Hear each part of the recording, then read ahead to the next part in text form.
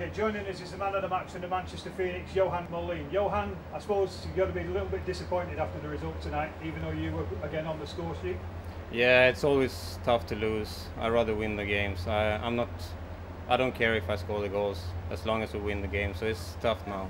It's really tough. I suppose coming over to Sheffield and playing Sheffield in their own backyard, it was always going to be a difficult game for us. Yeah, because they're on their home game or their rink, so it's always tough. It's easier if you have your own rink and play with, but it's okay. It's not so far for us to go here, so. And I suppose 2 games for the Phoenix in the weekend when Sheffield only had 1 game. It means they were a bit fresher. Yeah, and we had a long trip too to Edinburgh last game, so they have the easier, maybe it's easier for them. But a good weekend, a good Saturday night in Edinburgh for you. Yeah, it's nice to win the game there. We scored a couple of goals too, and it's tough here to lose, but we had a good game last game. I suppose the key for the Phoenix over the next couple of weeks is to get the injured players back. Yeah, it's always easier if you have more players to play with. It's tough when you only got 2 lines, and yeah, it's going to be better when we get the guys back in the team again.